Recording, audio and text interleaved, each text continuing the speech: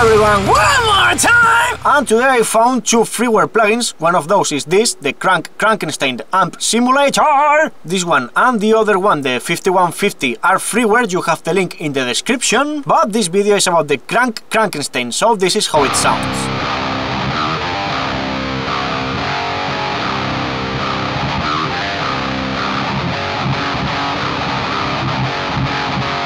And well, I always use the TSE X30 before any amp distortion plugin because it cuts some of the low frequencies that make the distortion a bit too dirty and adds a little bit of gain in the distortion. And this KRANK KRANKENSTEIN plugin has too much mids in my opinion. It has more mids than most of the other distortion plugins. This is how the TSE X30 sounds.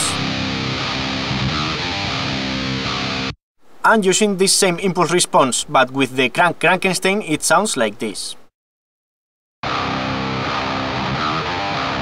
And as you see, this plugin has a lot more mids than other distortion plugins, especially the X30. Those mid frequencies are not always bad because they add some kind of depth to the guitars, but they sometimes need to be cut. It's because this amp is modeled to mimic the sound of a real KRANK KRANKENSTEIN amplifier. So with this plugin you get a very different sound, which is good because the more guitar plugins you have, the more options you will have to make your guitar sound as you want. And well, this plugin also has a tone stack which enables the EQ.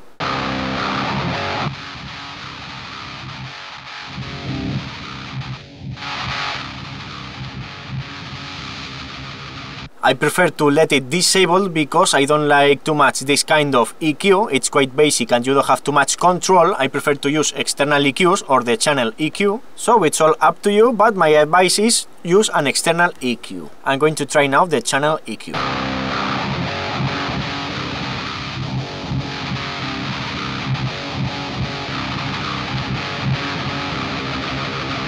But well, the first idea you should have is to find an impulse response that sounds like you want. Now I'm going to try several.